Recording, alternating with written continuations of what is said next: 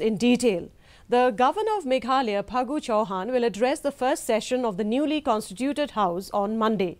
Speaking to reporters after the Cabinet meeting on Friday, Cabinet Minister Paul Lyngdoh informed that the Governor's address will cover areas of focus of the government, infrastructure, and will also deal with issues concerning the Mukraw incident and steps taken by the government to redress the issue.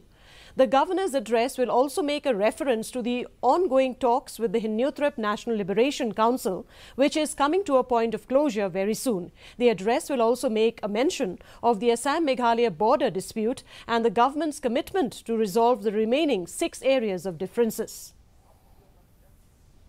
And we commit to resolving the remaining 6 areas of difference in a manner that will be fair, peaceful, and to the advantage of the citizens of both states.